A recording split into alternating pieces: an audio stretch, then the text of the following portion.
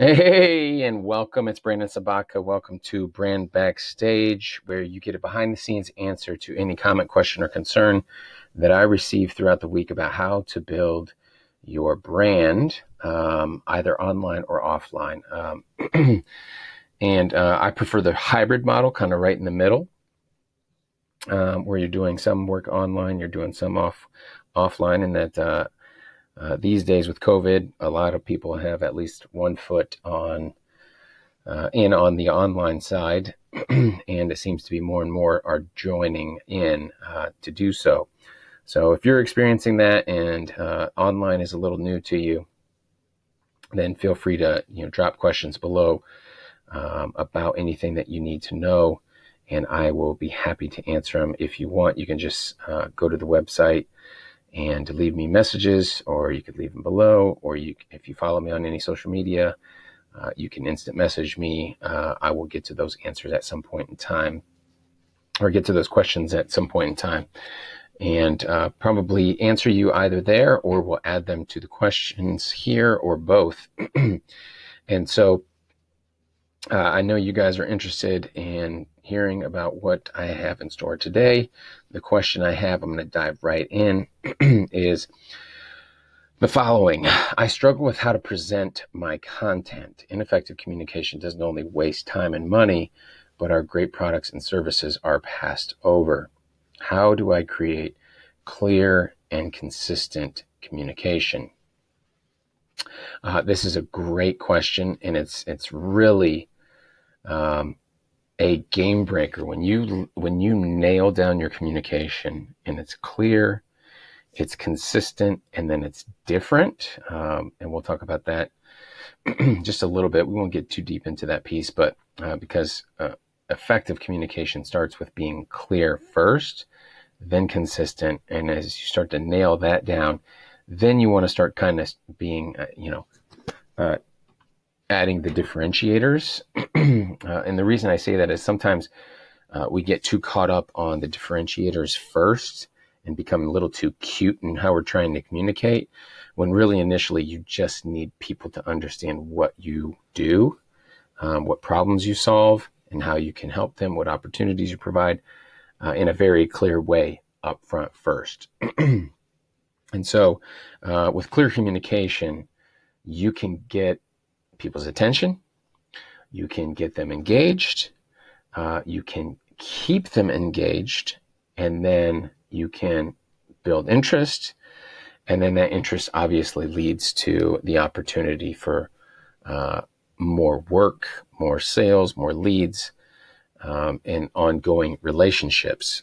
So super important, and especially today, if you're not going to be able to meet people in person, hopefully you can nail down clear communication so you can communicate in an effective way online, right? I know so many people rely on that in-person communication over the phone or speaking in person. Maybe they're even doing it. Actually, a ton of people are doing it right now via Zoom. If they can't meet in person, they're doing Zoom calls.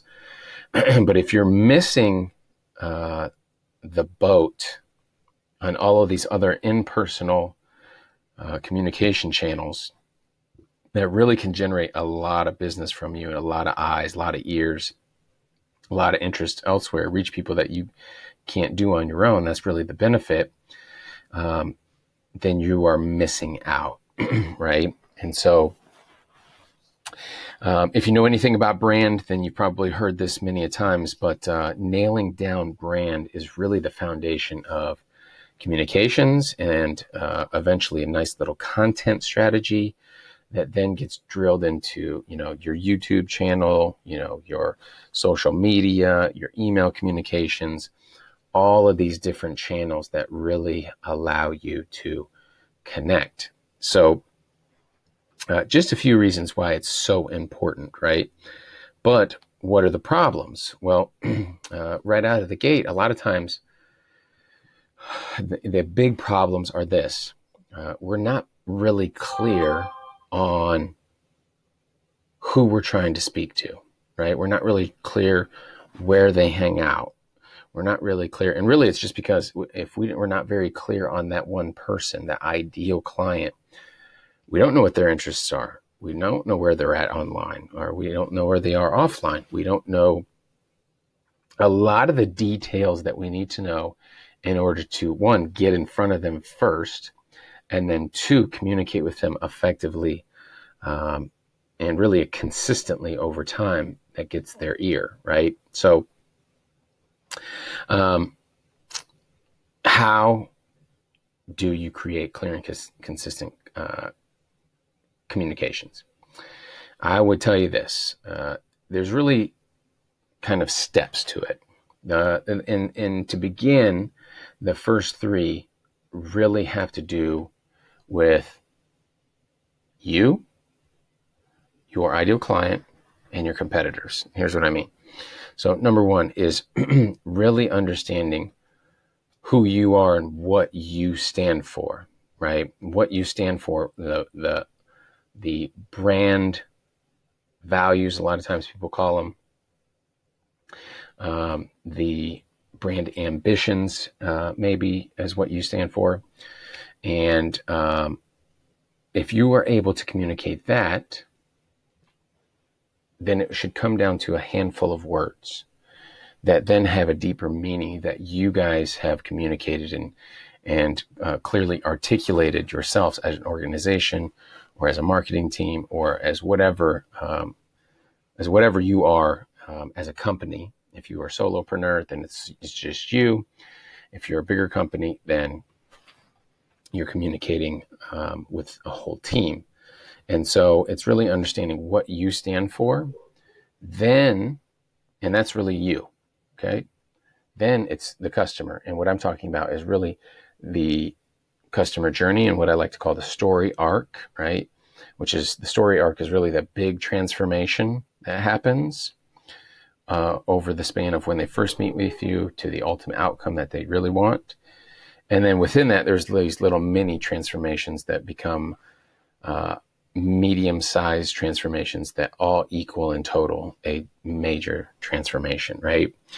And so understanding that story and being able to communicate the different parts where you can snag people's attention, drop them into the story, and then help them progress from there is really super important.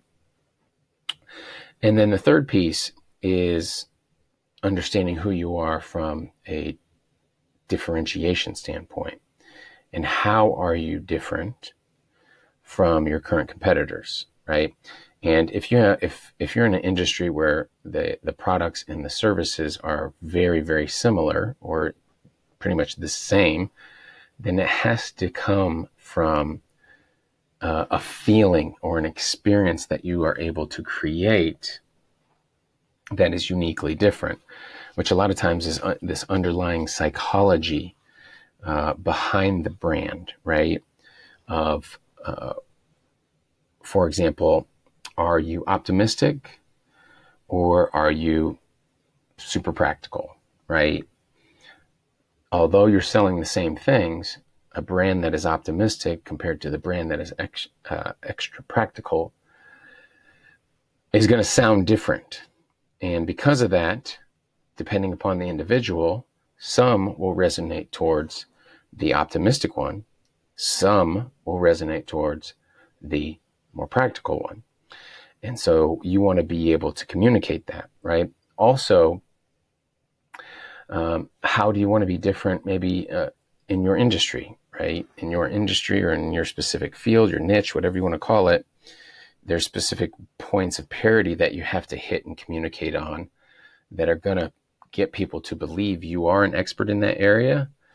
But then you also want points of polarity or differentiation about how you are uniquely different and competing with them. So what are some of those things that you may be able to communicate that's missing in your industry? Or maybe it's feelings, or maybe it's, like I said, experiences. So those three of what you stand for, who your audience is, and the wants, needs, and aspirations, hopes, the obstacles and fears that occur along that story arc, and that brand story are very important. And then the last piece of who you are in terms of differentiating yourself from your competitors. If you can get clear on those, you now have a nice, solid foundation. Now, what does that look like? Well, what that looks like is this. I really typically focus on 3 areas. I focus on the creative, right? The creative is how you look and feel to an audience, right? Which is communicating something, right? Right now you can see me, I'm dressed up pretty casual. That's part of my brand. I'm laid back, casual. If I dress up nice, it's usually just a suit coat, button up, and then probably jeans and tennis shoes or jeans, or maybe even, a t-shirt underneath a dress coat, something like that is something that I'm communicating with a look and a feel, right? Same thing happens in a logo and signs, your website design, etc. Number 2 is culture, right? So you just said creative and the design and look and feel. And then the culture. The culture is really how we act or how people experience us, right? And if you don't have a culture, like right now, you're experiencing me, you might be experiencing that I'm very thorough or I'm in depth or I don't know. I don't know what you're experiencing, but I'm pretty thorough. I'm pretty organized. I'm pretty off the cuff. It's not, some formal presentation that I'm doing right now. It's just a conversation, basically, that I'm here to help, right? And so that's kind of culture, is what are people going to experience, or how are we going to act, and what are they going to experience from us in order to communicate, right? So that is communicating something. So the creative is communicating a look and feel. The culture is communicating an experience or how we act. And then your typical focused communications and how we speak, right? And so those are 3 ways that once you nail down what you stand for, who you are and how you're different, and who your audience is and who you're trying to communicate this to over this transformation that they're going to experience with you, you are going to do that in these 3 ways: the culture, the creative, and the communications, right? So that's ideally how you start to create, number 1, clear communications, and then consistent, right? Really, the clear piece is going to come from the first 3 of really understanding your values and what those mean to you. What I mean by what those mean to you is this, is if one person says they are a happy person, they can explain that, and that's what it means for them. However, this person over here may hear that and say, that's not what happy means, right? So you have to create a clear definition of what happy, or whatever the value is for you, really truly means to you and your organization, and be able to articulate that. Once you have that, you now have your values and you're very clear on them. You're very clear on how to articulate them, how they mean, what they mean to you. Then you get very clear on who you are and how you're different from your competition, right? And you get very clear and be able to articulate that. Then, like I said, along the story is get very clear on, number 1, the story and what that massive transformation is, the big transformation from A to B. And then in between, the moderate transformations that they're going to experience and the mini transformations that they're going to experience, because those are all the things that you can talk about that will potentially get your people's attention, and then draw them into the story, which is going to, over time, show them this major transformation or get them to experience the major transformation. When you get clear, or when you get all those, you're going to get clarity, right? The second piece is the consistency. The consistency of communications has to happen not just in what we speak, but in how we look and feel, right? The creative, and what people experience through our actions. All of those three are going to create a consistency in the communication about the clarity that you have of your business and what you're going to do for the customer. So I hope that makes sense. If it doesn't, feel free to drop questions below. But ultimately, where communication fits and the grand scheme of your growth is really at the beginning. Nailing down effective communication typically means that you do those things that we talked about, but then there's a piece that you have to actually put it out there, right? We can spend all day long and actually all year long and many more years, as many people have, trying to get very clear and get very almost perfectionist about what our communication is.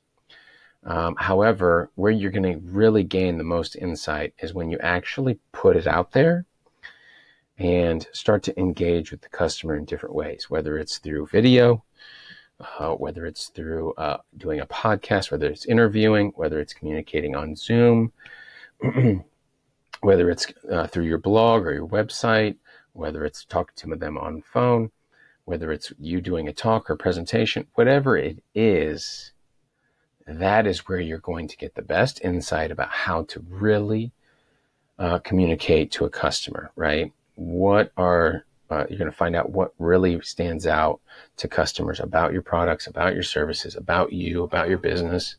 And that's where you're going to be able to tweak and quote unquote rebrand kind of along the way and learn and get very, very clear about what all of those things should be even more. And here's what starts to happen is if you are communicating those things well, but people are talking about something different, you may have a different audience and you may not be capturing the right audience. Or maybe you've captured a new audience in a different way. And so what you'll start to see over time is you'll also have different audience segmentations that you'll start to experience over time based off of how you communicate. So we're going down a whole other road, right? But first, to get clear and consistent communication, you need to do the first three steps. What we stand for, and our values, who we are and how we're different from our competitors, who our audience is, and what is the transformation that we are trying to share in our story, right? That's what they want to experience. And then once you have that, the consistency comes through the creative, through the culture, and through the communications, and those specific behaviors of doing those on a consistent basis as well. So if you can do that, you will have effective communications most of the time, and you will have effective communication. The key then is identifying if you have an actual profitable business, product, or service. Because if you're communicating it clearly and you're not making any money, you're communicating consistently and you're not making any money, then you may just need to potentially communicate it different. And if that still doesn't work, then you may not have a product that's really hitting the spot for people. So I hope that helps. If you have any questions, like I said, leave them below.